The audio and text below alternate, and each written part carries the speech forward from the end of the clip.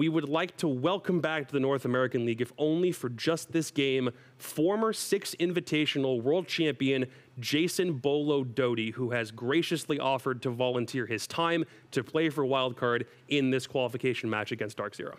Those shots count. Now it's just Surf and Beaulo remaining for Wildcard as Pambazoo is off the board.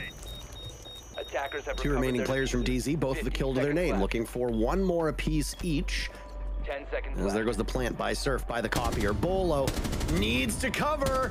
He takes down Canadian. He's just so goddamn good.